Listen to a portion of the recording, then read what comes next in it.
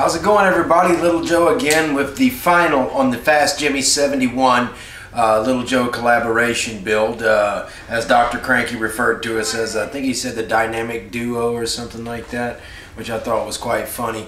Anyway, I've got some a slideshow coming up here at the end, and I've got the car here to show you. And you know, a little bit about this collaboration build. I spoke with Jimmy a while back, and we were talking about it, you know, possibly doing something like that. And you know, finally I called him and I said, you know, Jimmy, what do you think, man? Should we do a collaboration build? And he said yes. And then I said, cool. So I went and picked the car. I already had the car. I went and picked up some extra stuff to go with it for some fun, you know, being a collaboration build and everything. And you know, a lot of you builders out there have been building on YouTube a lot longer than I have. But I look at this like artwork, you know, and to work with a fellow individual, which I have never done before, by the way. You know, I've always done it alone, just like most of us, but this collaboration thing really seemed nice. But to do that with him, being that he, you know, there was a couple of guys, it was one of the first, I think Jimmy was the very first guy I saw on there, and I thought to myself, wow, that'd be really cool to meet that guy one day, you know, or talk to that guy, but you know, that's not going to happen. But it has, and that's really cool. And now here I am with some artwork from, you know, Jimmy himself. So I've got the car, and what I'm going to do is show you a little bit of the car, and then I'm going to show you a slideshow, and I'm going to show you from where Jimmy started, and it's going to progress on to where I got it, and then what I did. And at the end, there'll be a nice slideshow of some shots of it outside, doing a few things, you know, my normal stuff. But anyway, I'm going to go ahead and show you the car now. So let's take a quick look here. Alright guys, there it is. It came out really good. All the chromes on it, bare metal foil. Everything is detailed. It has a license plate, which I hardly ever do for some reason. I don't put the license plates on. The car came together very good. There's some little things I got to tweak on it here and there, but for the most part, the car really came out nice. It went together very well.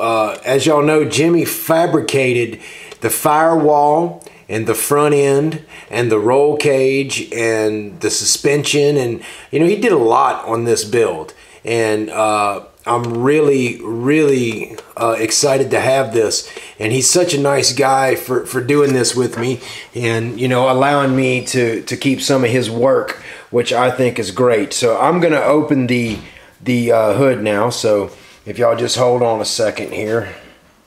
I didn't glue this down that away, you know, it just looks cool like that. That right there, that's my skin from my finger. I got some glue on my finger and didn't realize it, and I got some stuff on there I need to get off there. You're gonna peel my skin off on there, but I'll go ahead and open this up for y'all. I'm gonna set this camera down. Okay, there we go. There we go. As you can see, it functions. It is not a static front end. It functions properly, like it should. As you can see, that firewall back there, Jimmy built all of that from scratch because he had to. Actually, he wanted to clean it up better, make it look more like a race car.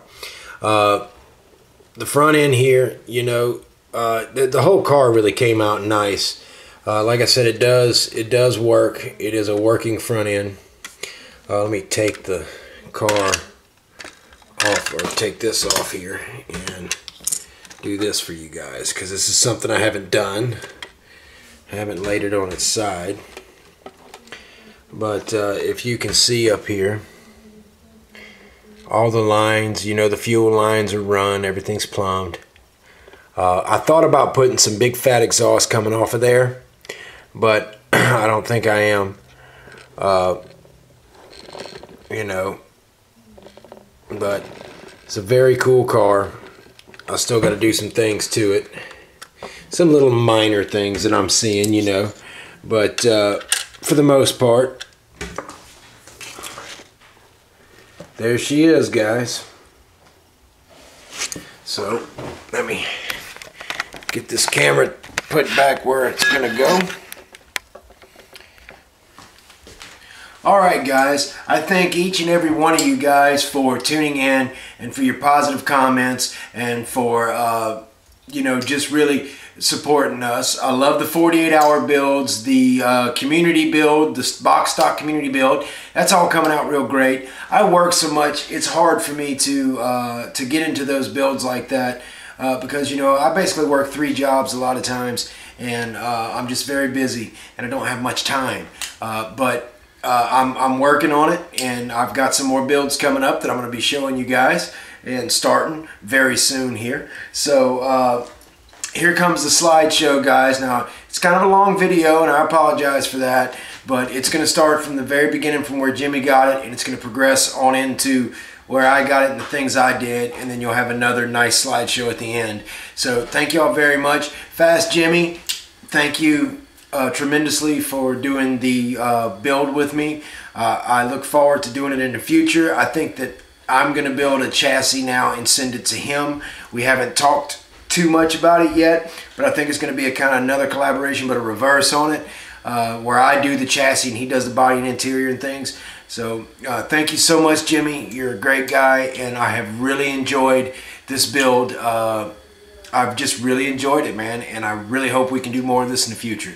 So I'm Little Joe from Back Bay Scale Customs and the band Knuckle Deep, sometimes the socials and Navy GRS, and I called D. Snyder. He don't give a crap about me, so I'm not going to be in Twisted Sister, you know, but we can dream, can't we? I hear them guys do a Christmas album every year, but okay, well, it's time for me to go.